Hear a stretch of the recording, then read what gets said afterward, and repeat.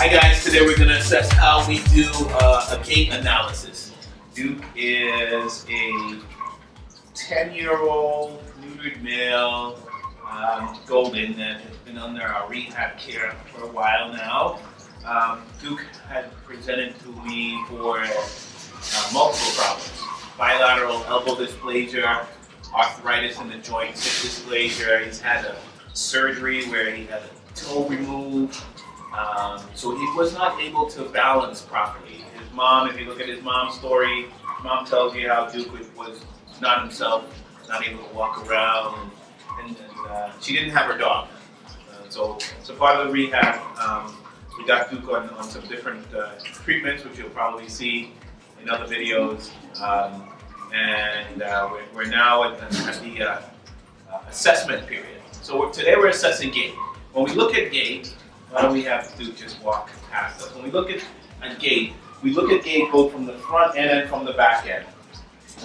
What we want to see as Duke approaches us here, see how his legs are moving, whether or not he's putting full weight on all four legs. This is gait. It's called a walk. Slow control walk. We evaluate both of them coming towards us and going back from us. So there's Duke going away from me now. I'm looking at his both legs, making sure they're both contacting surface properly, and he's seems to be doing pretty good. So just take Duke one time around, going towards his left.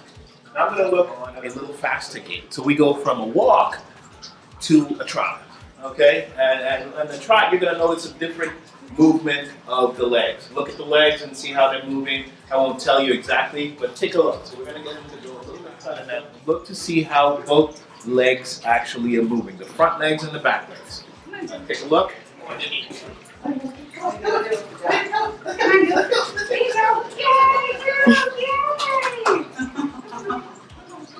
There it is. All right. I don't know if you got that gait. See how he's moving. So, like you can see, Duke has been through the rehab program and he's been doing very well. So now we're doing some maintenance things with him. We're going to go into our rehab room here. We're going to talk a little bit about electrical stimulation and all the different modalities that we use, from ultrasound to how we measure these joints, how we measure our progress, different strengthening exercises that we do for him. So come on in.